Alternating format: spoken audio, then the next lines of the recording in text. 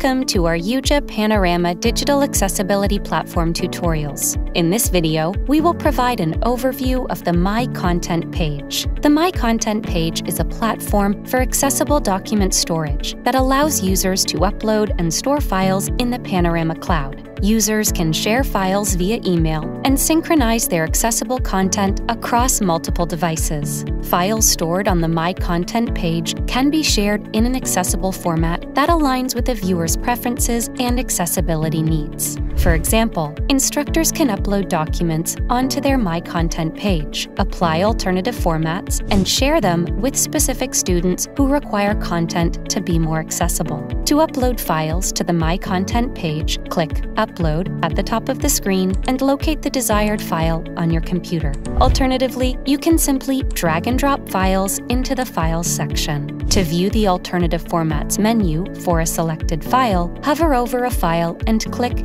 View. Please keep in mind that the alternative formats available will depend on whether they're enabled by your institution or at the course level. To download a file directly to your local drive, simply hover over a file and click Download.